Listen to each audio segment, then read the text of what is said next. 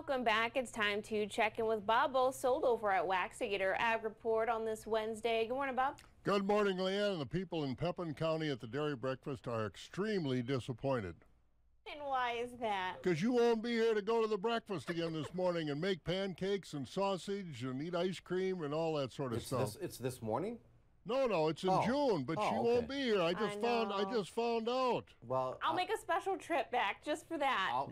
I like pancakes. All right, yeah, Bob will go in my stead. All right, well, you're invited, Robert. I'll tell you, they'd love to have you down there. Okay. And you can't. Is it all I can eat? It's all you can eat. It's all you can eat of everything. Okay. Yes. You know, bring your daughter along and come on along. Bring the whole family. Pancakes, yeah. Oh, you bet. It's fun time on the farm. So, all right, we'll remind you of that a little bit later on. But yeah, heard that news. Sorry to see that.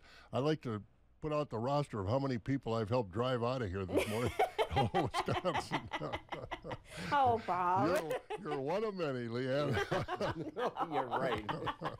Let's take a look at what's going on this morning in agriculture, shall we? Let's get into the fields. As spring progresses, farmers are making progress in their fields. This week's crop progress report shows farmers now have 6% of their corn planted. That's mainly in the more southern states.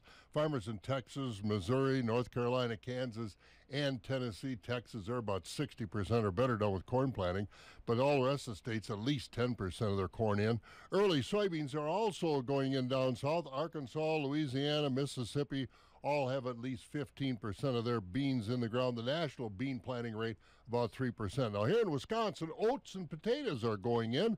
State farmers now have about 10% of their oats seeded, 11% of the fall potatoes planted, both about 5 days ahead of last year. They also finished 12% of their spring tillage. They've rated the winter wheat at 78% good to excellent, while pastures are rated just 32% good to excellent this week. That's because it's been so dry, and that will change, of course, with what's going on outside.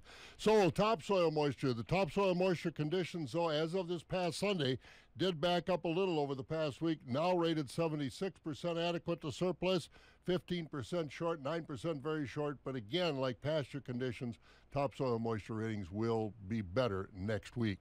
Well, Agriculture Secretary Tom Vilsack told agricultural journalists in Washington earlier this week that if House Republicans get their way, farmers had better be ready to tighten their financial belts in the new farm bill. Vilsack said 21 of the 29 Republicans on the House Agriculture Committee are also on the Republican Study Committee, which just released its fiscal year 2025 budget proposal. Vilsack pointed out that the plan would slash, in his words, nearly every domestic spending program, including most farm safety net programs at the USDA. Reports from the Data Transmission Network show the proposal would reduce the income cap to $500,000, down from the current $900,000 if more than 70% of farm income is tied to farm production. And no matter what the circumstances, no farmer would get more than $40,000 in subsidies.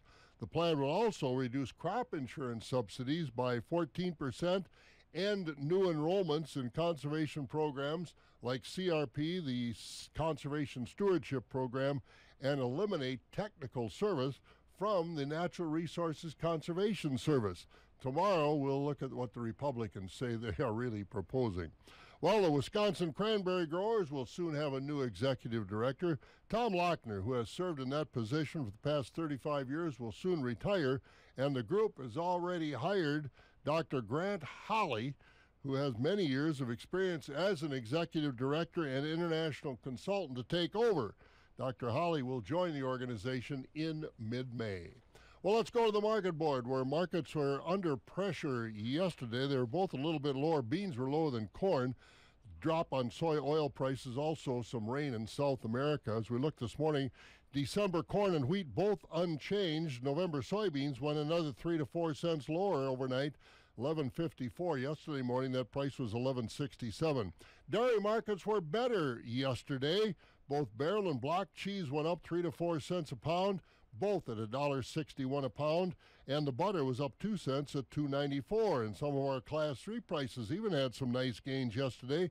April, not much change. That's up 3 cents, $15.47. But we see May back over $17 now at $17.31, up 45 cents. June up 41 at 17.65. Prices were higher out through January, and now hopefully we can continue those price increases for cheese and Class 3 milk, and we'll be all set. But right now, farmers are sitting there having coffee or looking out the barn door at all the nice rain that's falling. Yeah, it's definitely needed. Boy, that's for sure. Well, you can drive around my bus route south of Eau Claire. Yes, they will be very happy, those farmers that drive through those rural areas. Yeah, look for things to turn green in a hurry. Yeah. Have a good one. You too. See you tomorrow.